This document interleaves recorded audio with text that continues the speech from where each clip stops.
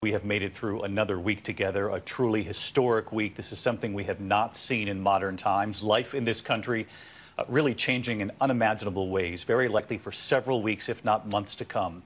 Tonight, the number of cases of the coronavirus has now soared past 17,000, one-third of those cases here in New York City.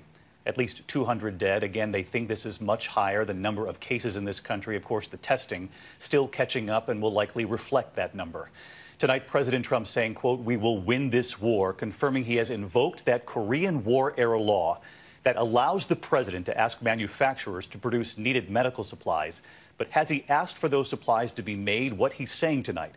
The president is also asked about the potential for a nationwide lockdown, and you'll hear what the president said about that. The U.S. tonight tightening the border, imposing new restrictions on non-essential travel between the U.S. and Mexico. Of course, those restrictions already in place with Canada.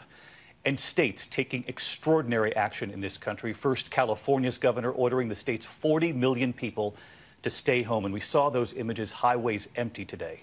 Tonight, news that New York's governor has issued something very similar, tightening workplace restrictions as well, now ordering non-essential businesses to close and that public transportation only be used for an emergency. The governor also calling ventilators what missiles were to World War II and what the health commissioner revealed in New York today. The demand for testing tonight, the National Guard arriving before dawn to help set up one of New Jersey's first drive-through testing sites. And within hours, police were turning families away. Tonight, right here, the new data about who is most at risk, the warning from the World Health Organization for younger people, and the difference between men and women and what. South Korea's military says the DPRK has fired 2 unidentified projectiles off the east coast into the sea. They're presumed to be short-range ballistic missiles. Similar exercises have taken place at least twice earlier this month. On Friday, DPRK leader Kim Jong-un supervised an artillery firing competition to evaluate his country's readiness for combat. Seoul has called on Pyongyang to stop such military demonstrations, saying they're very inappropriate given the world is struggling with the Covid-19 pandemic. Overseas, the numbers from Italy tonight only worsening. In fact, this was the number today, 627 people dying in just the past 24 hours, the worst yet. So tonight here, we're going to take you inside the hospital at the epicenter of their outbreak. We warn you it's difficult, but it's also a warning for what doctors on the front lines could soon face here. Maggie Rulli from London tonight.